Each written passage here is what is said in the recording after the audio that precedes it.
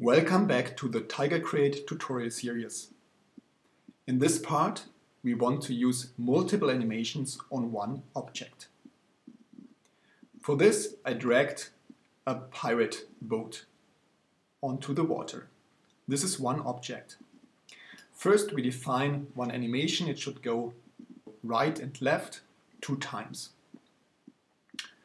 I click the record button and set the first key, the starting position, in frame 1, and later on we want to change the rotation too, so I set a key for the rotation.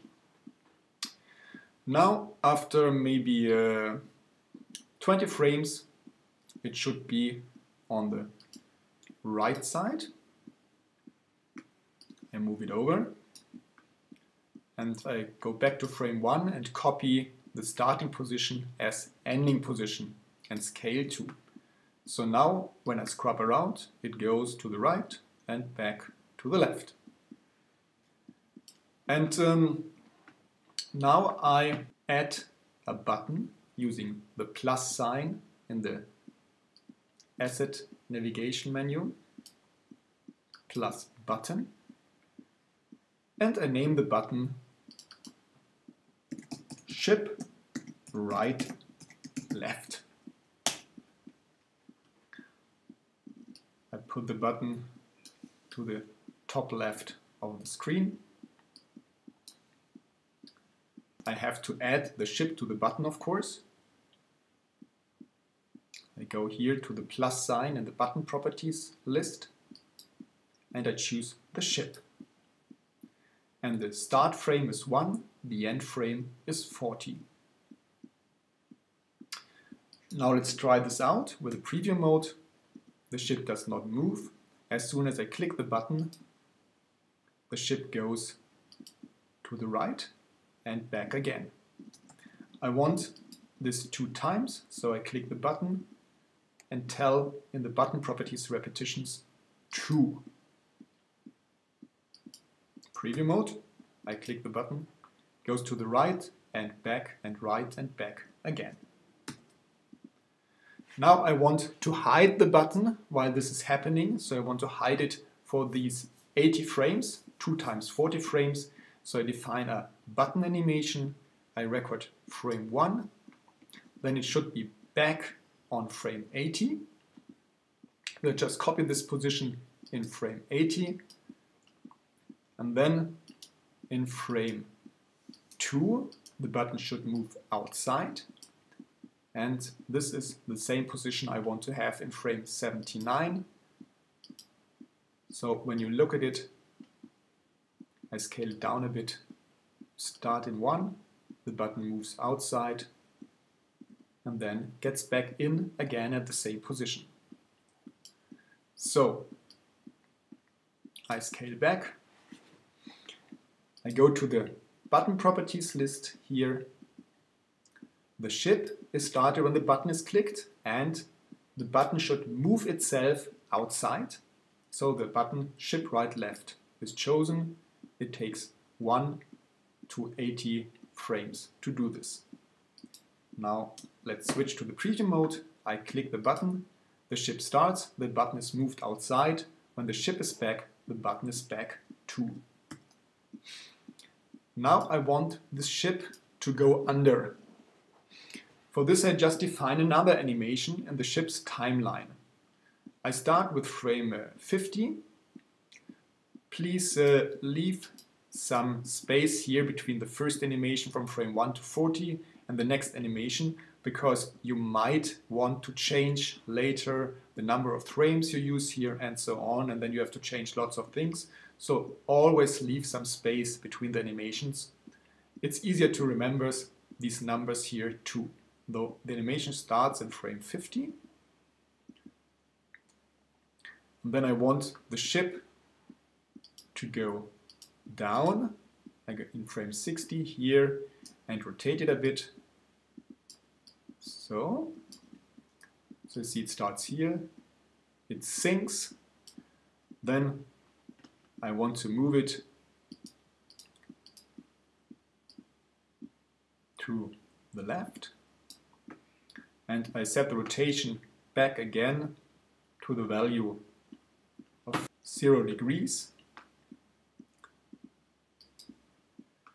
Then I move the ship up again. And from here it should appear. So I copy the start values as the end values in frame 90. I start scrubbing in 50 when the ship should sink. It goes down, to the left, up. Then it just comes in again and we can restart the animation. So this animation starts in frame 50 and ends in frame 90. So we just add another button here, use the plus sign, choose button and name it Ship Goes Down. This is the name of the button. I place the button here to the upper right. Now, the second button should be connected in the button properties list with the ship too, like the first button, but this time it uses as a start frame, frame 50, and as the ending frame, frame 90. And we want to have a click sound too when the button is clicked. We use the splash. So now I go to the preview mode, the left button moves the ship and disappears, the right button lets the ship go down and plays some sound. I try it again. That's what I wanted to have. Now the right button, when it was clicked, should go away too. It needs to go away for 40 frames from frame 50 to frame 90. So we start here in frame 1 and say in frame 40 it should be back. Then I go to frame 2, move it outside and copy this to frame 39. So when I start in frame 1 and scrub it, you see after 40 frames the button comes back. Now I connect the Ship Goes Down button to the button properties, so when the button is touched it moves the ship and itself. Ship goes down from 1 to 40. Now I save and change to the preview mode. With the left button the ship goes right and left. With the right button it goes down.